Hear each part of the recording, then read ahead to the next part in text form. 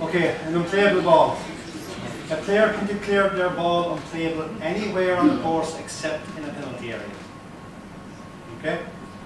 So, your three options for relief, which I'll get to the slide shows it better. You've stroke and distance relief, in other words, go back and play the previous shot again. Back in line relief and lateral relief. Okay. So, our player takes a shot from point one. Not the best, but anyway, they end up inside here in the bush. Right? Okay, so option one is to replay it. Now, what is a big difference is you go back to where it was. Before you had to play it from exactly where you had to drop it exactly where it was.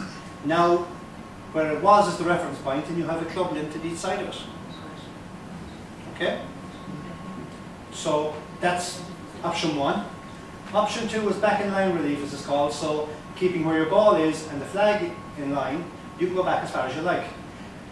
Now, just say in this example you went back 50 yards, so you weren't the tree, you could play over the tree or give you a scythe. You mark your reference point again. When you go back, you decide, yeah, I can play it from here, even though it's 50 yards back.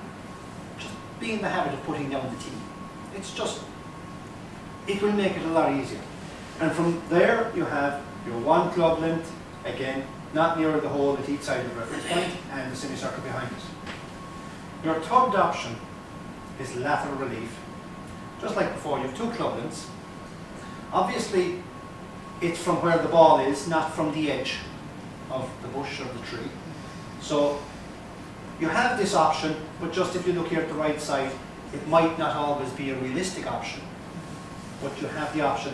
And lateral relief is the only place you get two club lengths. You do all of those under one shot penalty.